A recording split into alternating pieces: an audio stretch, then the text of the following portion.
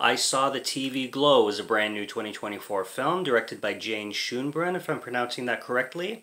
And this is the second film by Jane Schoenbrun. She directed the film We Are All Going to the World's Fair, which is one of the most interesting films that I've seen in the last year or so.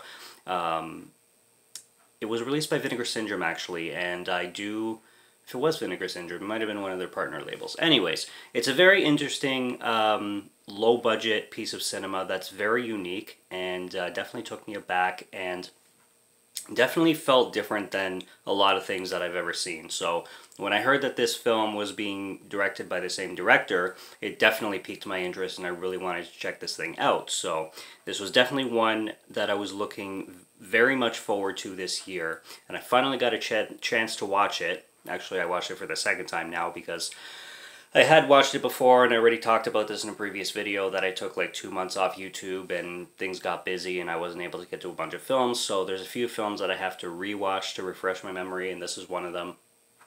So technically I watched this twice, and I liked it. I liked it a lot. I don't know how I feel in comparison to We Are All Going to the World's Fair, because that one blew me away a lot. Although it's a much it's a much lower budget, and it's a much smaller film. It's a much smaller scale film. It feels more like a student film, even though it's not a student film. It just feels smaller. It feels smaller scale kind of thing, and I think I like that better.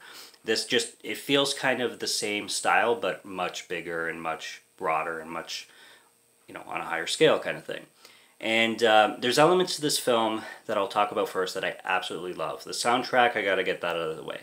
The indie soundtrack in this film is absolutely amazing. There's even moments in this film where it'll stop to kind of show a performance, and there's scenes of performances live, and I really like that. And there's just this like synth wave, new wave type music. If anybody's ever heard like Churches, but much more scaled down, much more on like an indie level.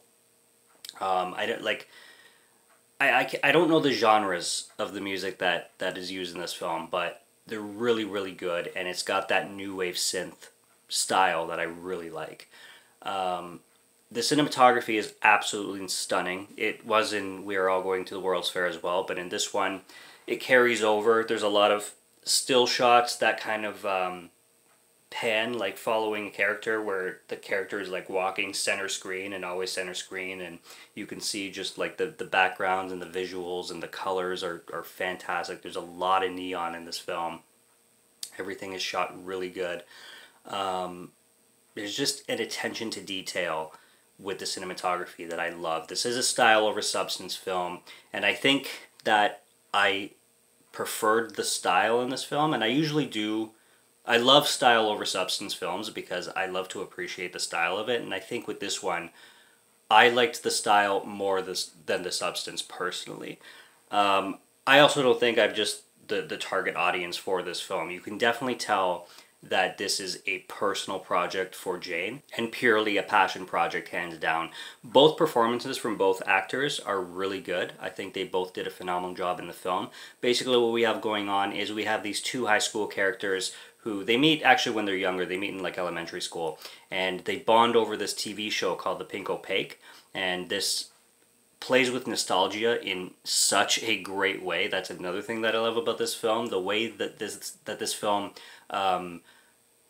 talks about nostalgia and describes nostalgia and what it is, and how it affects people, and how people carry it through their entire lives, is beautiful, and I really like that. So these kids are bonding over this show, and the boy likes to go over to the girl's house to watch the show, but eventually his parents don't let him, so she starts to record the show on tapes to show him, like give to him so he can watch later on and whatnot. And they just really fall in love with the show, and then they grow up together, and eventually she disappears for some reason, and she disappears for like 6 years, and then the show gets canceled, and he kind of goes into this like turmoil kind of thing. And later on throughout the film, they meet up again, and then she starts telling him that like how real life blends into like the show, and can you tell the difference, and what's realities kind of thing. Obviously, this is a very strong metaphor when it comes to like gender dysphoria, personal identities, personal sexualities, who you are kind of thing. You know, feeling like you don't know who you are, like you're in the wrong body kind of thing. I'll admit I'm not an expert on any of that kind of stuff. Again, I'm definitely not the target audience for this film, but I can definitely see what they were going for, and I can understand, and I like the way the film talked about the subject and kind of gave me a perspective of it that was very well told kind of thing, and I really appreciate that. But the biggest takeaway from this film that I loved was the way it played with nostalgia and the way it talked about nostalgia and the visuals themselves. There's a lot of moments that talk about being buried alive, basically, and there's a lot of moments that talk about being buried underground and like stuck in boxes kind of thing, which again is a big metaphor, and I know what they're going for. Like when this film deals with like the sense of being trapped a lot. I liked that perspective and description that it gave, and the way it used that metaphor to kind of explain what it's like to, you know, be stuck in the wrong body or not feel like you're living authentically the way you feel you want to kind of thing, but not know how. It's kind of hard for me to put into words. I know what this film was going for, it's just hard for me to like describe it, especially staying away from spoilers too, because there's a lot that happens in this film. There are some elements that really didn't work for me personally. One thing that this film does a lot is breaks the fourth wall in certain moments, and there's moments of just spoken word kind of thing, and there's a lot of monologues that the characters will speak to the audience. They'll look at the camera and literally start talking to the audience. And I don't really know how I feel about that, because every time it happened, it didn't flow for me. It took me out of the film instead of keeping me in the story. And it just felt a little bit unnecessary in my personal opinion. Everybody's going to feel differently about that style choice, and that's totally cool. But it's just, I don't know. It was one thing that I would probably do differently if I was behind the camera, or if I was in the director's chair, I should say, but who am I to say? It was an interesting artistic choice, but it's not something I would do myself. Everything about this film is nostalgic, from the TV show to the opening of the movie where they're playing with that parachute that everybody played with in kindergarten and elementary school, with like everybody's underneath the parachute, and just brought back so many memories and so much nostalgia. This film feels like a small town. There's a scene that takes place in a football field between the two characters, and it's like a wide pan shot, and you got the stadium lights, and everything just feels so home, like you're at home, like this could be anyone's town kind of thing. And I really appreciate cinema that can capture that, so I did like that aspect of it. To me, this film just overall, to me, it's a mixed bag, because there's things that I really love about it, and there's just things that personally just didn't work for me. Not that they were bad. I think this is one of those films that's going to resonate with its target audience way more than it could ever resonate with anybody else. I think unless you are the target audience for this film, which if you are, this is going to be one of the best films you've ever seen in your life. It feels like one of those films that's just so personal to who it's made for. And I very much respect that. And I can only give praise to a film that really sets out to be that, because that's to be admired kind of thing. So that's what I got on All I Saw the TV Glow.